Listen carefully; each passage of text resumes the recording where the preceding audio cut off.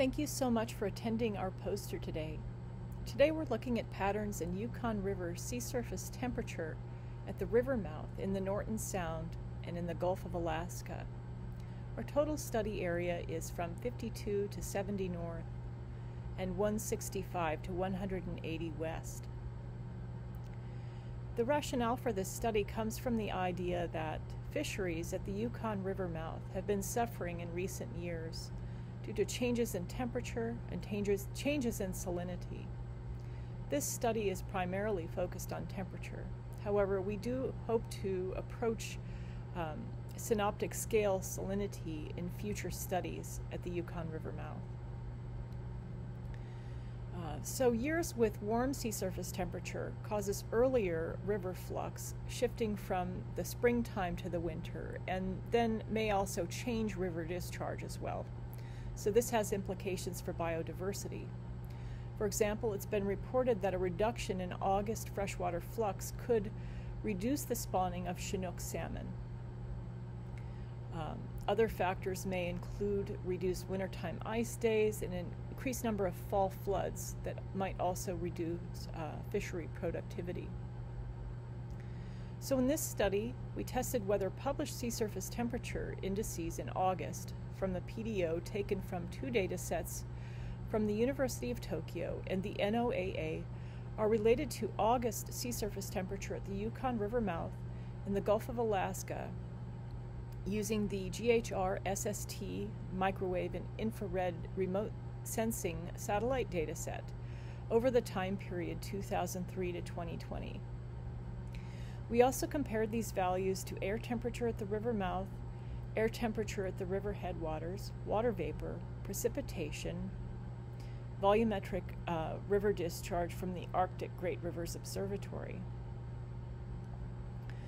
So when we look at August means of river temperature at the river mouth and compare these to air temperature, we get a very close correlation with reanalysis air temperature from MERA 2 of 0.85 from 2003 to 2016. And then we also get a close coupling of in situ river temperature at the Yukon headwaters with air temperature over the headwaters of 0.71. Now the apparent decoupling of SST at the river mouth in the later years of the study from 2017 to 2020 are also reflected in some downregulation that we noticed in the cumulative sum regime shift test that we did later in the study, and that can be seen in the third panel down in the study on the right-hand side. We did this cumulative sum regime shift test both at the Yukon River headwaters and at the Yukon River mouth. And we found a lag between the Yukon River mouth and the Yukon headwaters that also suggests possible warming that may be increasing inward over the length of the study. And this is something that we'd like to look at a little bit further. In the lower left-hand panel, we see a comparison of the SST MWIR dataset with the Eco-Fekete climatology extending back to 1992.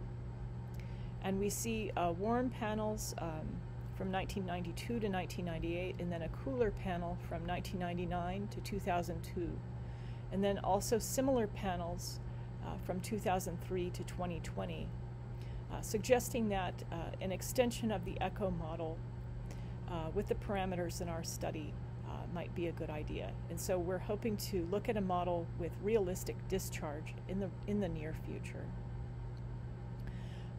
Other analyses that we did in this study included a principal component analysis that can be seen in the lower middle panel that suggested that air temperature very closely follows river mouth temperature over the course of the study.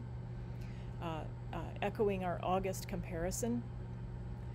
And we also saw that in the middle panel years, which are low SST years, especially in 2010 and 2014, we have high